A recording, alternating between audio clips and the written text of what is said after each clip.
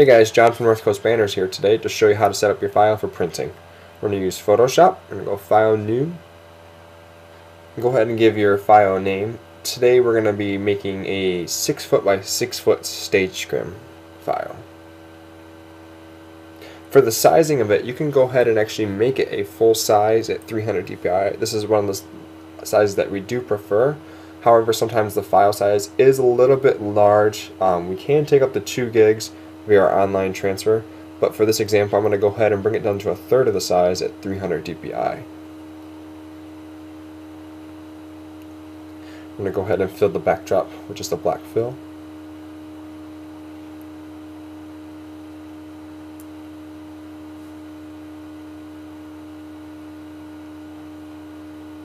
And over that we're just going to use some white text overlay just to show you.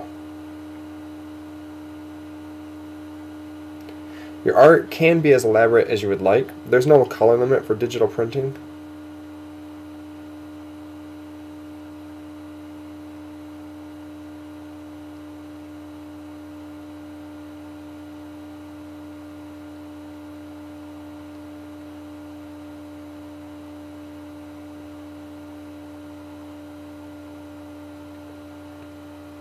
And we're going to go ahead and flatten the image. Now typically you would want to save it as a PSD first, so you do have an original to work with in case anything is wrong. But for this example we're just going to go ahead and flatten it, and then I'm going to save it as a JPEG. And you want to make sure it's at the large file and at the maximum quality options.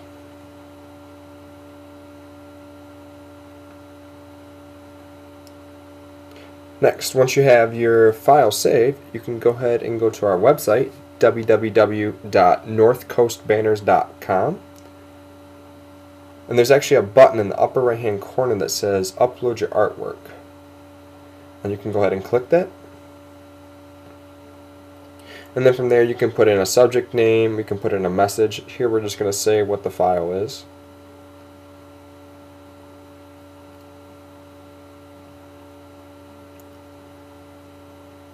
And if you're sending multiple files, you can click Add Another File after selecting the first file to attach it as well.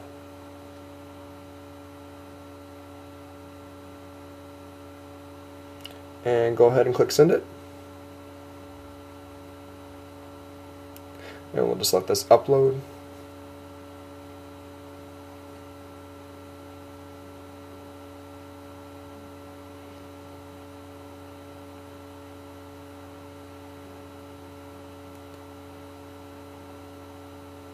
And it's completed. You can go ahead and close the window out.